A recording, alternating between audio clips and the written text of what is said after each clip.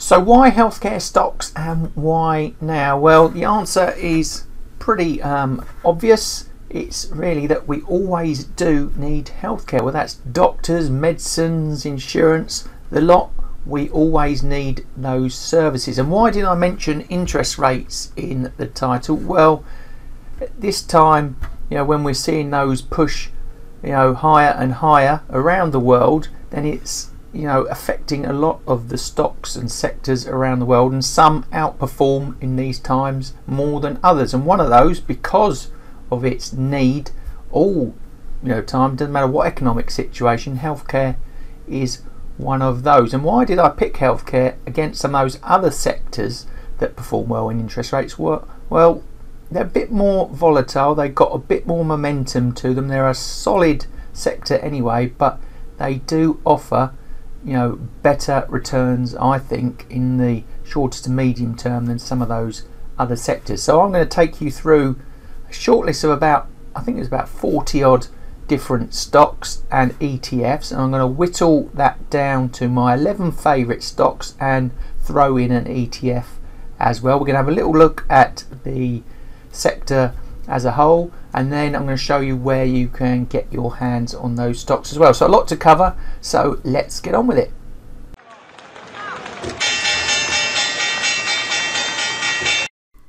So let us first take a look at the healthcare sector as a whole, and in front of you this is the US health sector, pretty much the same throughout the world in style of performance, especially in those bigger economies, UK, Germany, Japan, that sort of thing. Similar story, and the story is really over the last 5 to 6 years we've seen some pretty decent growth, as you can see, and from the percentages there, up 125% over that period, so pretty decent growth. And as you can see now, we sort of got this consolidation congestion zone around the top here. We've seen that big COVID run up, probably helped by companies like Moderna and Pfizer, and this yellow zone at just under 1500 looks a critical halt zone. There's what you could call double top, or maybe even a head and shoulders type pattern, and if that happens, then these next yellow zones could be critical for the sector as a whole. So we got this one at 61.8% on the Fibonacci line, very important fib number there, just about 1300, and below that the 38.2% Fibonacci line, just under 1100. So hopefully, if we're bullish on healthcare stocks, it can consolidate here and push on upwards. There's a huge amount of volume at this sort of price level, as you can see. Then it fades off and really doesn't start building up again until you get to the 1100 area, where you can see a lot of that price noise around before the COVID sort of increase. So interesting chart at the moment. It has been very positive for many years in the healthcare sector, and with the interest rates up as well, we're looking for a push on upwards. So in terms of an ETF, I looked at a few of them in even specific healthcare sectors, but I've plumped for this iShares Global Healthcare ETF, ticker IXJ, as you can see in the top left there, and it's a similar picture even on a global scale, like I mentioned, to the US healthcare stock sector. Anyway, we've got that correction, consolidation, whatever you like to call it.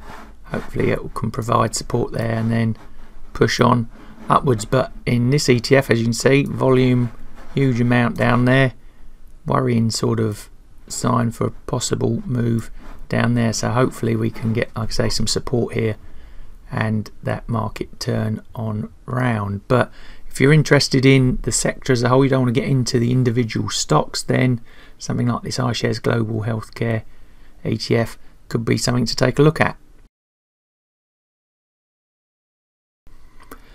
So the short list, well, there were 42 symbols I looked at. 5 of those were ETFs, but we'll quickly run through the list now for you that I took down to 11, which we'll look in a bit more detail in a minute. First up, we got Vertex Pharmaceuticals, then United Health, Group, Thermo Fisher Scientific, Novo Nordisk, Molina, Eli Lilly, Danaher Corporation, Centene, Cigna, AstraZeneca, AbbVie, there's the iShares Global, Zoetis, Zimmer Biomet, Waters Corporation, Virtus Investment, Vanguard Health, that's another ETF, Viva, Teladoc, Stryker, Sanofi, Seagen, Roche, Pfizer, Novartis, Novacure, Merck, Medtronic, J&J, another ETF, iShares US Healthcare this time.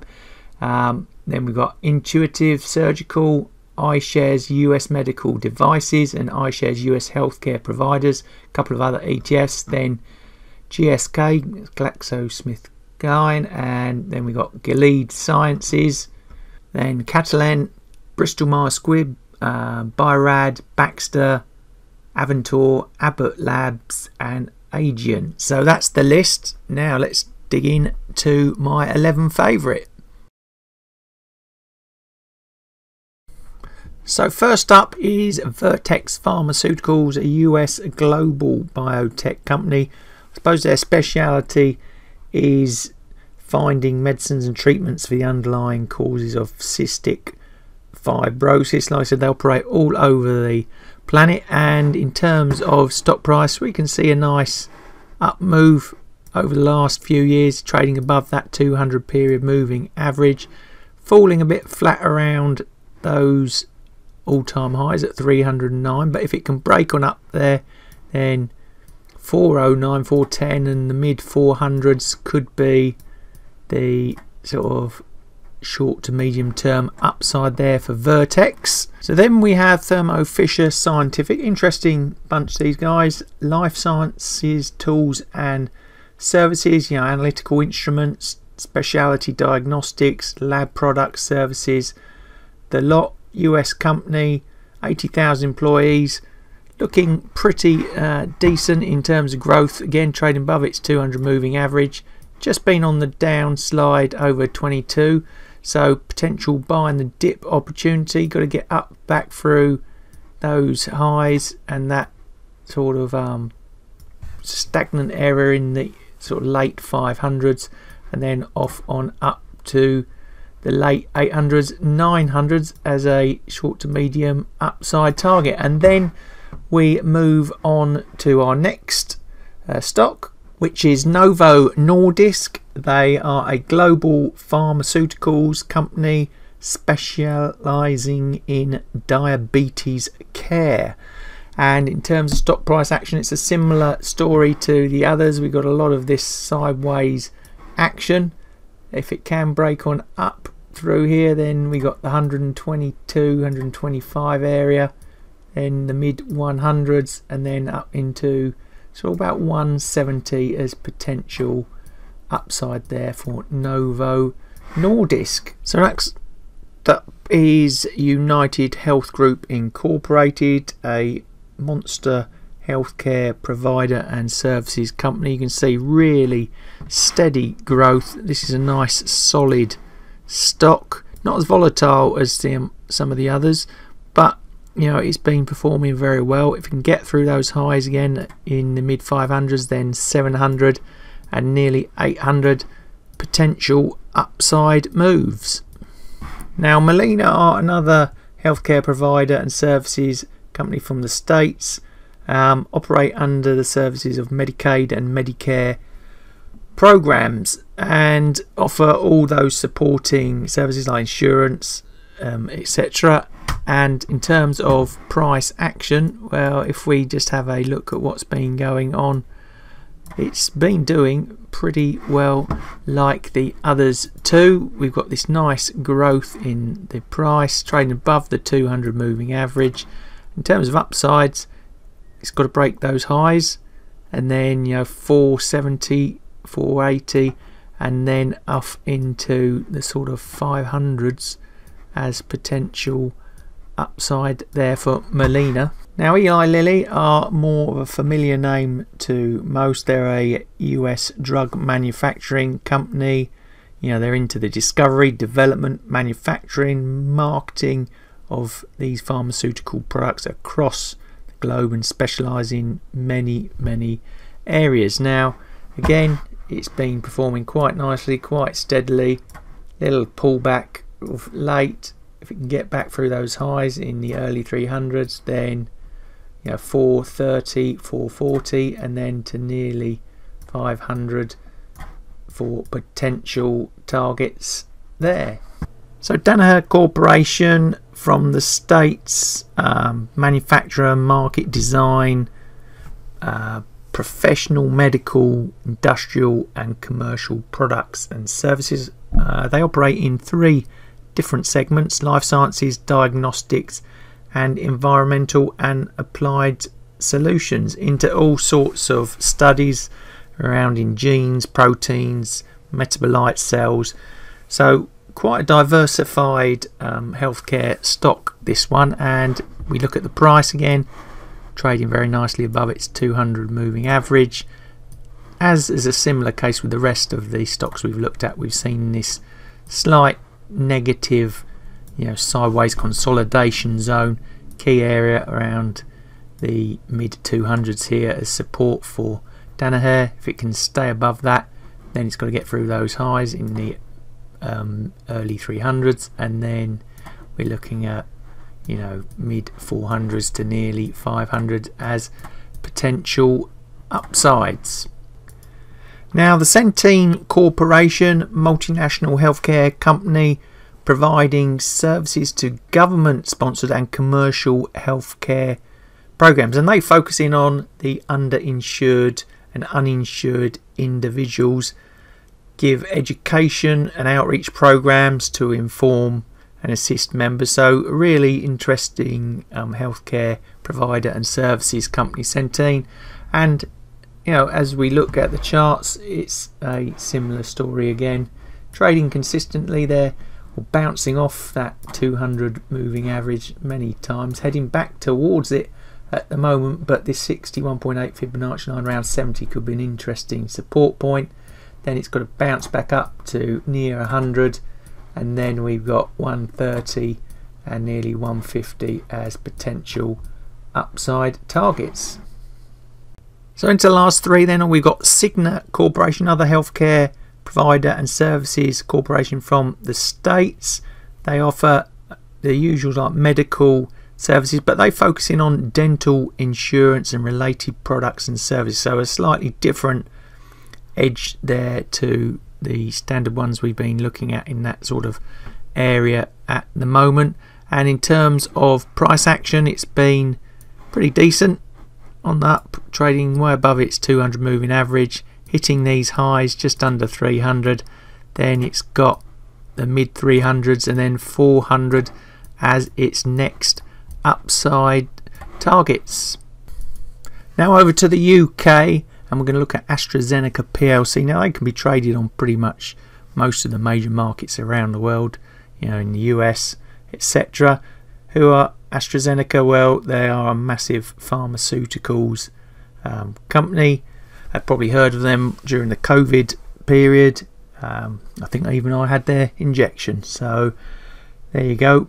Focused in on all sorts of areas: oncology, biopharm, respiratory, immunology, rare diseases, all sorts of different products and markets they are working their way in. Like I said, they are massive in the UK, Europe, Americas, Asia, Africa and Australia. And in terms of price action, maybe one of the weaker ones that we've looked at so far. It does like to bounce off that 200 moving average.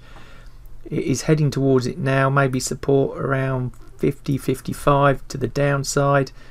We look for that bounce back. It's got to get through that noise in the mid 60s, break the highs of 70 before it can think of coming up into the late 80s as those upside target zones. So our last stock is AbbVie, another US healthcare biotech corporation engaged in the research, development, manufacturing, commercialization and sale of medicines and therapies across a whole spectrum of areas, immunology,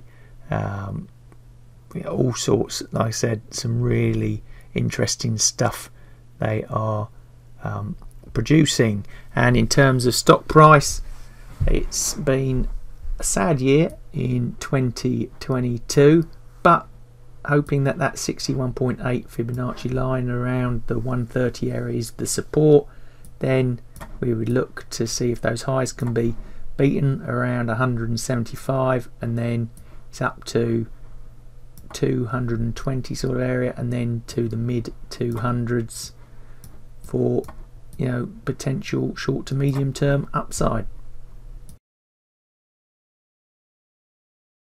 Where and how can you trade these stocks? I've got this great broker called Tiger Brokers. I'll put a link to them in the description below, that allow you to trade internationally. So that means we can get into stocks from the UK, US, Australia, so some of the, and others like Hong Kong, China and more. But what it means is those stocks that we've looked at, like your AstraZeneca's from the UK, we can trade them easily all from one platform, and then jump over to the US and trade those. So if we just looked, say, for Centene, we type it in the top, there it is. And what's more interesting, up the top left there, we can trade options as well. So it opens up a whole new ball game for us in terms of ideas. And if we look for AstraZeneca, there we go, you can see AZN, the ticker, and the other markets that you can trade it on. And there you go, once again, there's AZN, that's the US one, and we can get some options on that too. So Tiger Brokers, a really great platform for trading these healthcare stocks. So there you go, there's my 11 healthcare stock favorites and an ETF to get you started and thinking about whether you want to invest, trade those, you know, stocks at the moment with the current economic situation we're in. Let me know in those comments below whether you agree, disagree with my selection. What would you have added, what you have taken away? Love to hear your thoughts there. And if you've liked today's video, please hit the like button and the subs and bell buttons. All that helps the channel going forwards and be much appreciated. So all that's left for me now to say is thanks for watching, good luck with the trading, I'll see you in the next video.